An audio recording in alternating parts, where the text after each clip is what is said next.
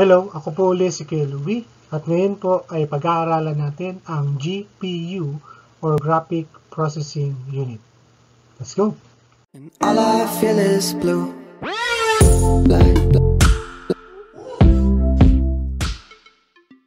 Sa video na to, pag-aaralan natin yung maling pagkakaunawa ng ilan pagdating po sa video card tsaka ng GPU. Sinasabi nilang magkaiba daw po yun eh.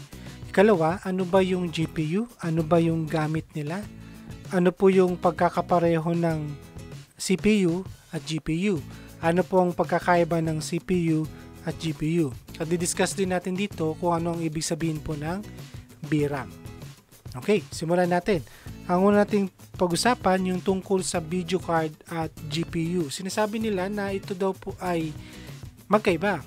Ang video card daw po ay ganito ang itsura at ang GPU daw po ay ganitong itsura. Kumbaga, sinasabi nila ng ilan na ang mga video card po ay luma, ang mga GPU po ay bago. Pero ang totoo po, hindi po ganon. Ang video card po or graphic card ay ganito ang itsura. Okay? So yung buong yan ay video card and graphic card. Ang GPU naman po, pag tinanggal natin tong heatsink na yan, ayan. O nasa gitna po niyan yung tinatawag nating GPU or Graphic Processing Unit. Isa po siyang chip na katulad ng CPU. Ang GPU po, tulad po na nandito, Graphics Processing Unit, is a processor that renders or creates images, animation, and graphics and display them for the computer monitor. So, papansin niyo po, processor din po siya. Katulad ng CPU. Tingnan natin yung pagkakaiba at pagkakapareho ng CPU at GPU. Ang CPU po kasi, sabi dito, ang job niya or task niya is to process the calculation needed to make the computer function. From the word central, siya po talagang lahat na nagpoproseso para gumana ang ating computer. Ang GPU naman, processor din po siya, pero ang handle niya lang po ay graphics calculation. Yan. So, pareho silang processor, pero magkaiba sila ng trabaho. Okay? Ang pinakamarami pa rin trabaho ay si CPU. Parang ganito. Halimbawa, meron tayong mga Microsoft Office, tapos nanonood tayo ng YouTube, tapos Facebook, tapos yan po ipoproseso ng ating CPU. It's either AMD or Intel ang ginagamit natin. Tapos, output yan dun sa ating monitor. So, simple lang. Pero, kung tayo po ay gumagamit ng mga ito at naglalaro tayo ng mga bagong games ngayon, pati mga tulad nito, AutoCAD na mga 3D modeling application, yung CPU po ay hindi sapat. Kailangan po na meron tayong GPU or video card para mas maganda po yung pagkakaproseso.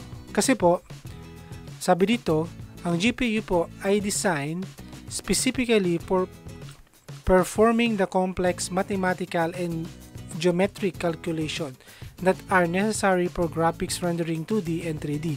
Yung geometric, pag-aralan pa po natin yan maya-maya.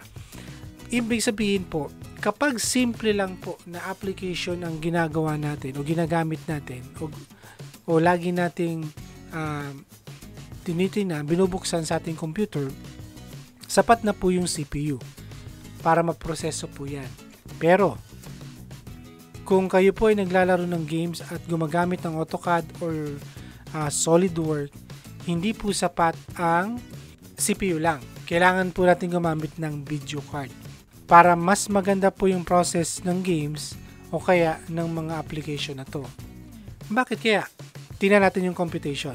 Sa CPU po, ang kinakalculate po niya, tulad na pag-aralan natin, mga basic na arithmetic tulad ng add, subtraction, multiplication, division ng mga binary numbers. Okay? Para makagawa po ng command at may output ng ating monitor or ng ating speaker or ng ating printer. Ang GPU naman po ay mahusay sa geometry. Okay? Kinakalculate niya po yung magiging shapes, magiging size, at position of angle at mga dimension. So yung mga yan ay makakatulong para lalong gumanda yung itsura ng graphics na lumalabas sa ating monitor. Yan yung example ng geometry. So ang ating video card or graphic card, isosolve po yan. Tapos makukuha po yung solution para makapagbigay po ng magandang output. Katulad po nito. So, yan po ay madalas ginagamit o madalas gumagamit ng mga computer na may GPU or video card ay ang mga ito. Sila po yung mga AutoCAD user, SolidWorks or any 3D modeling software, mga engineer, mga AutoCAD operator. Sila rin po yung mga graphic designer, mga animator, yung mga detalye ng drawing ay napakahalaga sa kanila. So, kailangan nila ng mga video card or GPU. Kailangan din po yun ng mga video editor.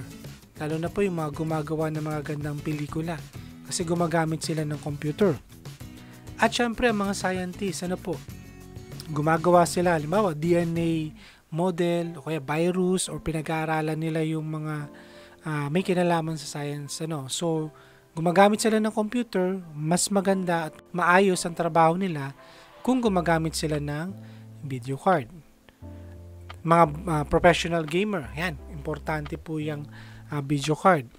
At ito, yung nauuso ngayon, yung mining cryptocurrency, Pero hindi lang isang GPU ang kailangan nyo po dito. Napakarami pong GPU at maging hard disk drive ang kailangan po ito.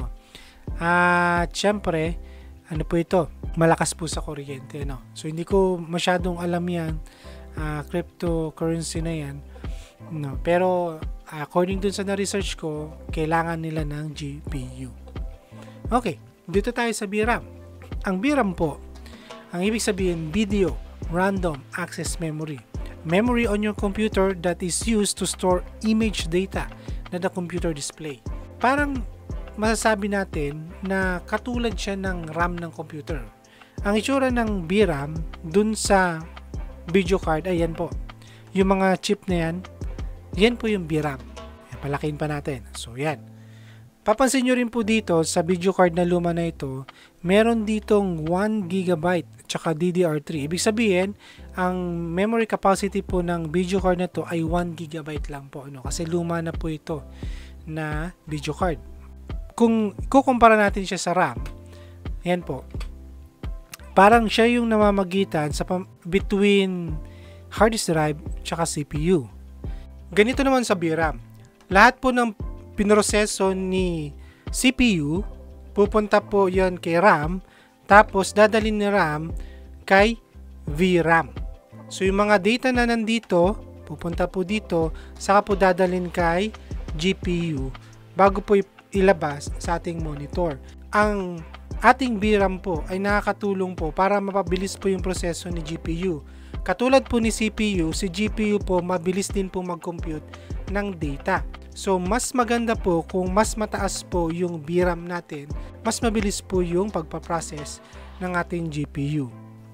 At syempre, ang mga GPU or video card ay inilalagay po dito sa PCIe 16. So, summary po tayo. Ang CPU po nag-process lahat ng 1 and 0 binary number ng ating computer. Ang GPU naman po, ang pinoprosesa nyo po ay mga graphics calculation lang. Geometry, para mas maganda yung itsura nung lalabas sa ating monitor. Ang GPU po, ang ibig sabihin ay Graphic Processing Unit. Ang GPU po ay magbibigay ng 2D at 3D or best 2D or 3D output. Mas maganda yung quality po niya kaysa wala pong GPU. At ang VRAM po ay Video Random Access Memory. Makakatulong po ito para mas mapabilis yung pagproseso ni GPU ng mga graphics at images. So yun, ang ating ganun kasimple lang po unawain ang ating mga GPU. Okay, next natin na pag-aaralan yung expansion card. Ano yung iba't ibang uri ng expansion card na meron po or available para sa ating computer. Okay, salamat po sa inyong panonood. So I hope may natutunan po kayo sa maikling video pong ito. And please don't forget to subscribe. Maraming salamat po sa inyo.